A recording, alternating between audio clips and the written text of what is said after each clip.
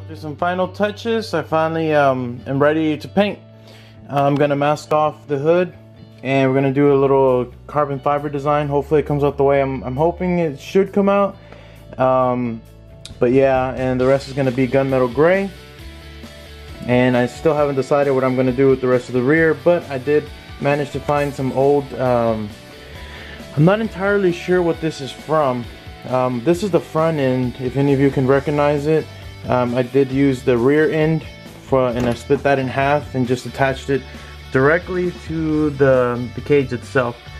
I know that you can also use the I want to say two-wheel drive rear shock tower, and it's got the little attachment on there for the body post, and that should work also. You just cut it in half and then you can reattach it. I just used some longer screws, not this exact screw but about the same length, and I used that on each side. But now it's time for paint. So I have everything taped off where I need it taped off, and now I have the grip tape liner under the hood, and this is what I'm going to use to create the effect. First I'm going to do a layer of black and then the gunmetal, but I have to wait for the black to dry before I can do the gunmetal. Well guys, pretty much we're almost done here. Body's painted and all the interior features. The last thing that I have to do is install the rear bar here for the tires, or the rear tire carrier, and then some upgraded links, and you'll be seeing those in the next 2 videos. So I'm really glad on how it came out. It's pretty sick.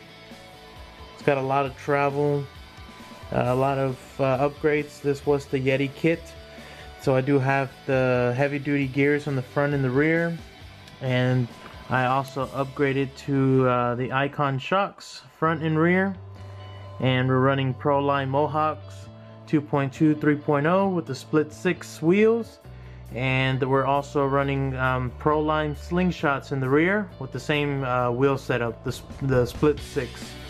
And as you've already seen in my previous video, I stripped the red off the beadlock ring, and it came out really nice. So I'm really happy with the way the truck came out. It wasn't very easy to do.